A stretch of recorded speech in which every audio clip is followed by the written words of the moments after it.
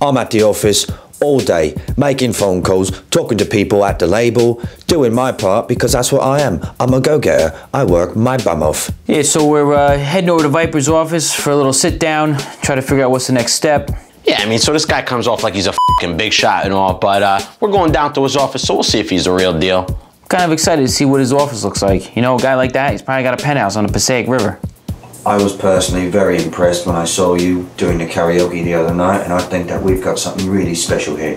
Yeah, I mean, he's already talking to record labels, making phone calls. I just got off the phone with the label, and they're super interested in these Mortadell Maniacs. But yeah, there's no question about it. We're definitely going with Viper. They want the Capicola Brothers to produce the next big dance hit smash single record. I mean, he wants us to make a fucking hit record. Come on, what am I, a fucking stunad? This is what I do. I've got the pursuit on a hook as the bait. I'm on the elephant. I cast my line out to the crowd. I reel in the record label. I'm taking them to great adventure. I've got a fun pass. That's music management for 2000, Alex. Final answer. Thoughts, opinions, go. I'm thinking we do a disco or freestyle record. You know, something like the Bee Gees meets Hall & Oates meets TKA. Yeah, I mean, I was thinking something like Tiesto meets NWA meets Angelo Venuto. I do like their enthusiasm. Not quite what I wanted. I'm thinking more along the lines of Hanson meets Deadmau5 meets Vango Boys. What do you think?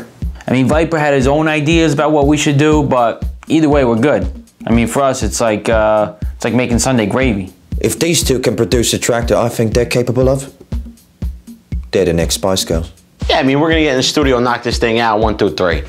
Perfect. Bring it in for the real thing. Right, yeah, I think I should go on top. Yeah, but I'm the producer.